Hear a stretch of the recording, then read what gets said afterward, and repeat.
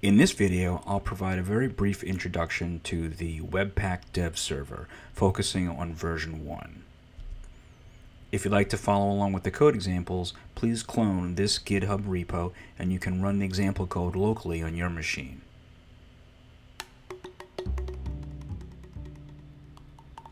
In a really basic Webpack setup, your webpack.config.js file might look something like this.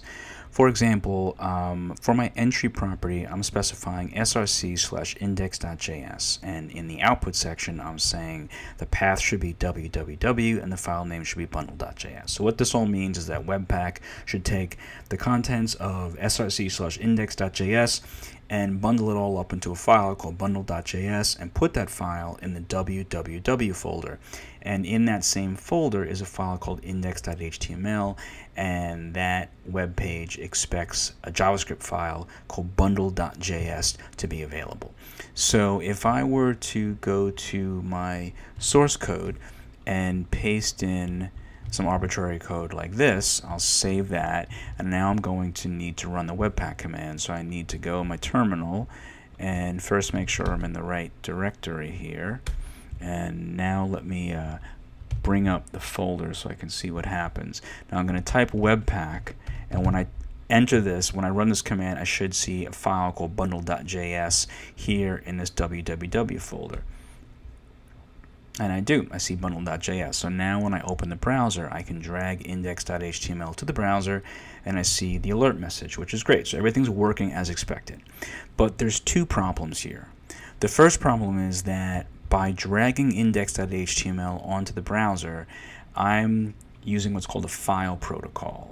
And when you're doing local web development, that's pretty much never what you want. You want to use a local web server, and there's definitely good reasons for that.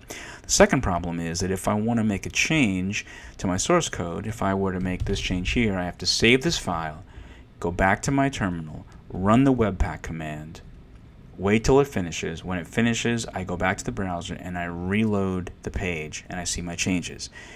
It may seem like no big deal when we're just having a simple little alert, but this kind of these kinds of manual steps can really add up and take a lot of time away from your development when you're working on some little bit more serious code.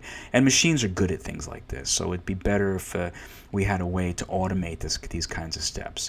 So Webpack Dev Server is a great way to solve both of these problems.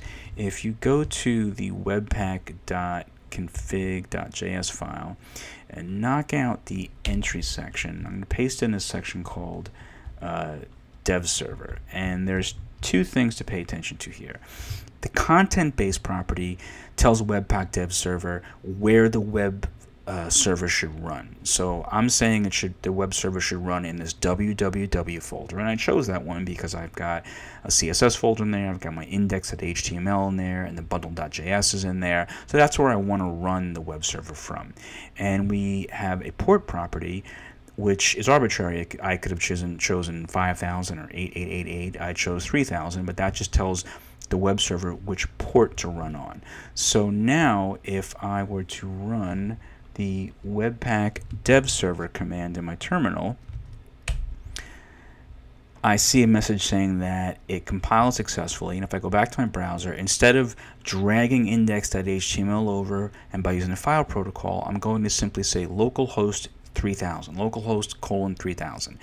And that shows us that we've got an actual web server running. It's the HTTP protocol, and we're just using localhost, which is a local machine, and using port 3000.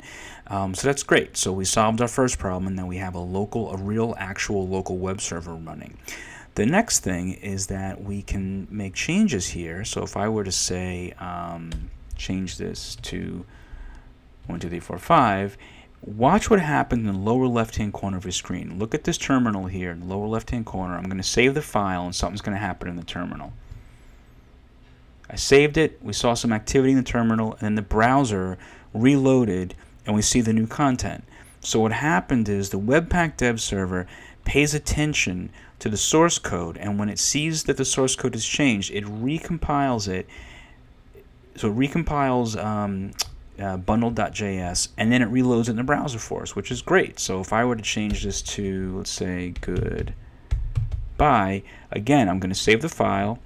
It recompiles bundle.js and loads it in the browser for us. So that's an incredible time saver. I mean, now our manual steps of recompiling and reloading the browser are taken care of for us, and it's done automatically, and we can work much faster. There's one other thing I'd like to point out here. So bundle.js, the JavaScript file, it's being loaded in the browser, and we know that because we look at index.html and we see it's loading bundle.js, and when we're making changes in our source code, like for example, now we have the word goodbye, and we reload the page and we see the word goodbye, so everything's working great.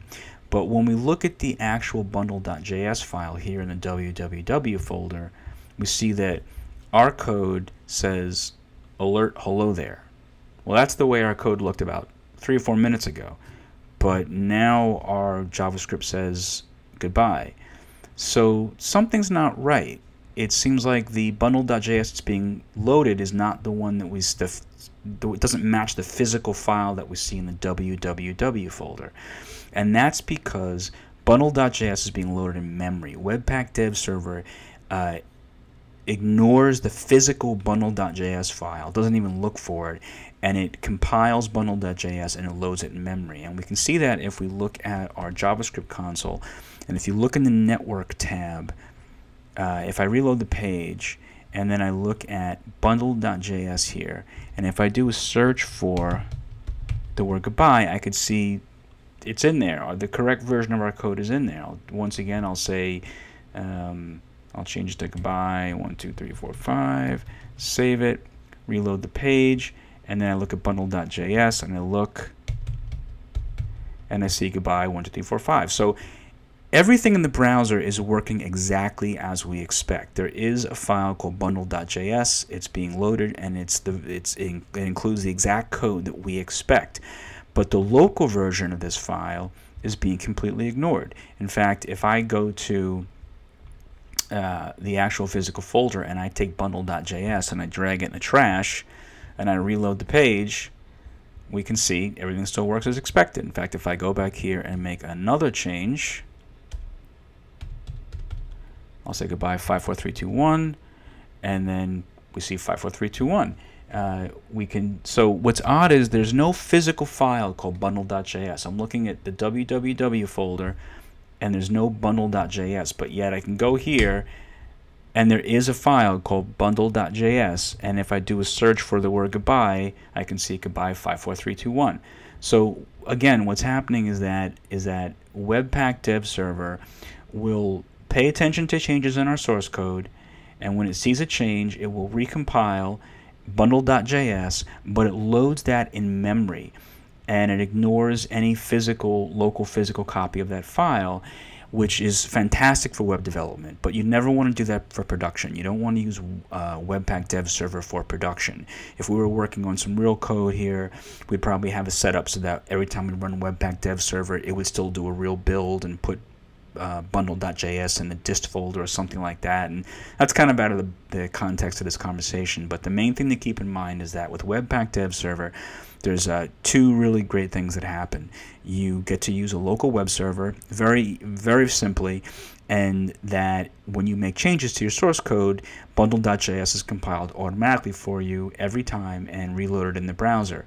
And that web server that you configure with Webpack is incredibly easy to set up. It is literally 5 lines of code here and you're up and running. So there's definitely a lot more to dig into with the Webpack dev server, but hopefully this has got you up and running, and you can see how it's an incredibly just very, very helpful and useful tool. Thanks very much for watching. I hope this video was helpful to you.